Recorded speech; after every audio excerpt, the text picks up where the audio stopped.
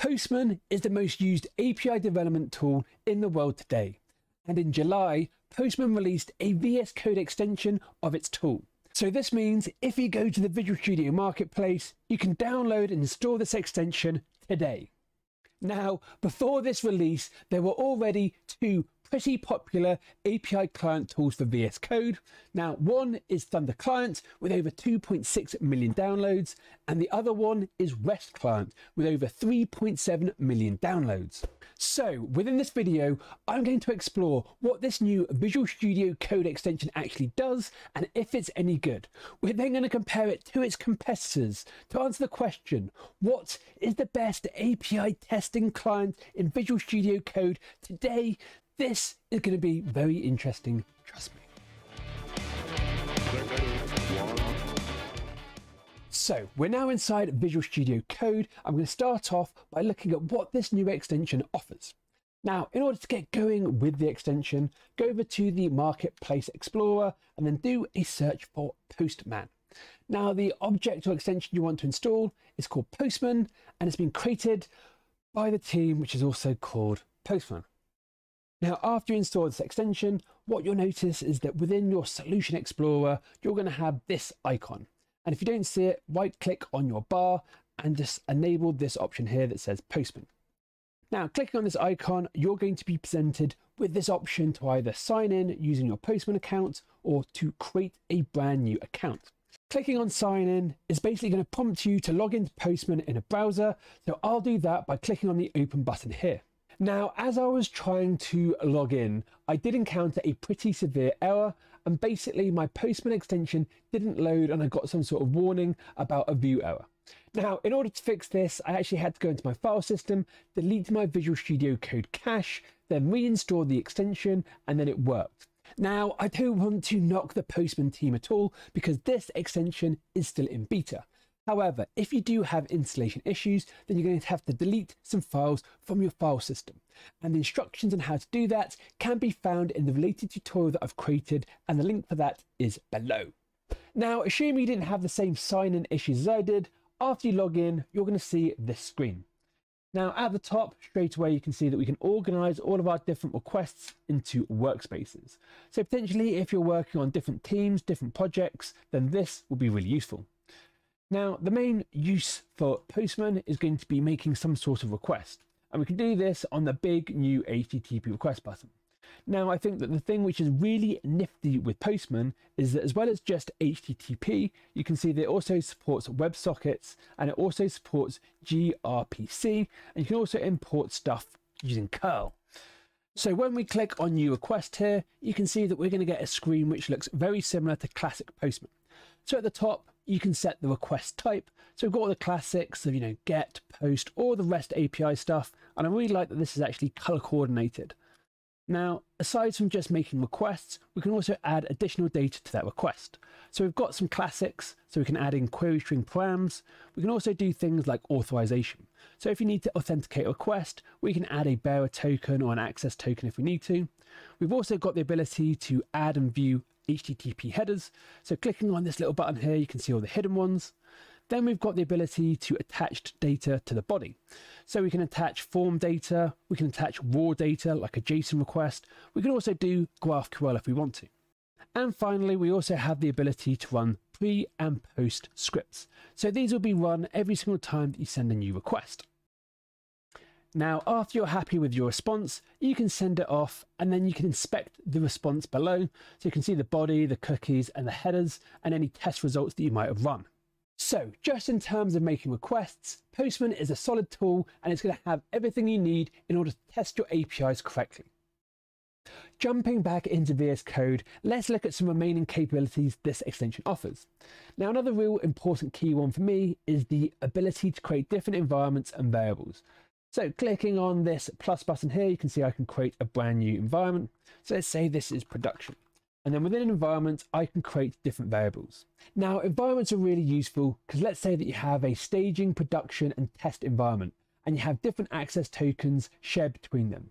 Being able to set up environments and having specific variables will make it much easier when you need to make requests. So now I've got my production environment. Let's say that I go back to my request. I open it up, click on this one, and then in the top here, you can see that we've got the ability to set my environment, and this is going to pull in those variables. Now, the next capability, which I think is really useful, is the history tab. So clicking on history, you can see all the previous requests I've made, double click on this, and you can see I can launch a previous request, click send, off we go. And this saves me so much time because I always forget where I've saved things. However, I can typically remember when I've used them last. So now is probably a good time to compare what we get in VS Code to the desktop version. So I've logged into the PC version. I think one thing I'd say is that, at the top, the desktop version is definitely designed exactly for your API requests. So you have very specific menu items which are related to API exploring. So you can see here that we can explore extensions, plugins, all that kind of good stuff. Now, just in terms of simple comparisons, you can see that in the left-hand column, we can still manage workspaces, so we can create new ones or import existing collections. Now, after I've signed in, I'm going to have access to all my requests I've saved against my account. And you can see in the right-hand side here that my request builder looks exactly the same. So I get access to all the different verbs and the REST API calls. You can see that I can still add things like query string params, authorization, headers, the pre-request and post-request scripts. Now, one thing I did struggle a little bit was actually how do we create our WebSockets? Because clicking on the plus button here actually defaults to creating a web API request. So I actually found Visual Studio Code extension a little bit easier here. Now, for me personally, I was pretty impressed with the VS Code extension in this comparison. Now, yes, the desktop version is more tailored to API building. However, not having to jump out of VS Code, go to the desktop version of Postman is also really useful. So now that we've established that the Postman VS Code extension is on par with its desktop equivalent, let's compare it to some of its competitors.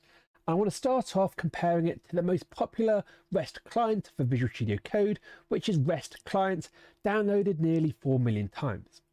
Now, this is a bit of a weird extension. I don't personally like it too much. I don't really understand why it's been used so much. Now, with REST clients, you don't get a UI, you don't get a nice tab. Basically, you can create a new file like I've got here, which is example.http.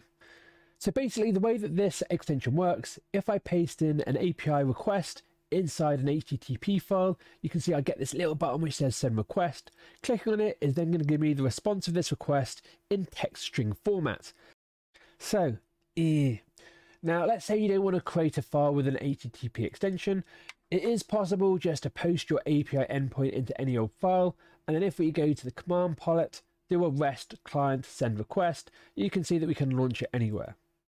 Now, personally, I've always found REST client a bit limiting, and I've always used the desktop version of Postman instead. However, recently I have been using the second most popular REST client for Visual Studio, and that is Thunderclient. So let's see how these two compare, because it's actually a lot closer. To get going with Thunderclient, again head over to the extension manager and do a search for Thunder space client, and it's this jobby here by Ranga Vadahini. Now, the good news is that after you install Thunderclient, you do get a UI, so you'll find this icon within the Solution Explorer. Clicking on that, you can see that we get our request builder. Now, Thunderclient isn't going to force you to log in at the beginning. However, you can create an account with Thunderclient if you want to, so you can save your collections. Now, when it comes to requests, you see we've got the big request button here. This screen looks very similar to Postman, where we can put in our different request types, put in our API URL, and then we can define headers, query strings, auths, bodies. We can run post tests and pre-run scripts, all that kind of good stuff. Now, as well as creating individual requests, we can add them into collections. We also have the ability to create environments. So very similar to Postman here. Now, just in terms of the UI, I personally found Postman the winner. Now, I definitely found things like creating an environment to be a little bit slicker within Postman. I also found it a little bit easier to attach environment variables onto requests in Postman. Now, in terms of functionality, I'd also say that Postman wins, because as well as just doing the typical REST API stuff, we can also do WebSockets and gRPC. And we can also do that importing of curl stuff as well. So, hands down the winner there. Now, the final thing where it is a little bit more kind of closer is actually around pricing. Now, for both tools, they are free if you're an individual. However, there is a price if you're using it at a team level or in a company. So for this video, I've been using the individual license, which means I didn't have to pay anything. However, if you want to use Postman in a team, you can see here that for the basic tier, it's going to cost you $12 per month, and that is per user. And then that can go up to $29 per month for the professional. And then we've got enterprise. And I'll let you check this page out to see all the details. Now, if we compare this to Thunderclient, you can see that, yep, we also have a free edition. However, they also have a startup cost, which is $3 per month. And the business tier is $7 per month per user. And the enterprise is only $16 per month per user. Now, you do get more features when it comes to Postman. However, Thunderclient is definitely a little bit cheaper. So, with that all said and done, in my personal opinion, the best API client for Visual Studio Code is, yeah, it's Postman. It's probably obvious it's Postman. Postman, even though it's in beta, has the most amount of features. It syncs with the desktop client and it's free. It's pretty hard to fault if I'm honest. Now we're getting to that stage in the video where if you haven't already, don't forget to click on subscribe and click on like if you found value from this video. Now I release a video every single Sunday aimed at making you a better developer, so what's not to love? Now, if you are interested in learning more about Visual Studio, then before you leave, I've created a video all about the best extensions possible that you can install for Visual Studio Code, the link to which is on the screen right now. So check that out if you want to, it's a banger. Otherwise, hope you're having a great day and happy coding.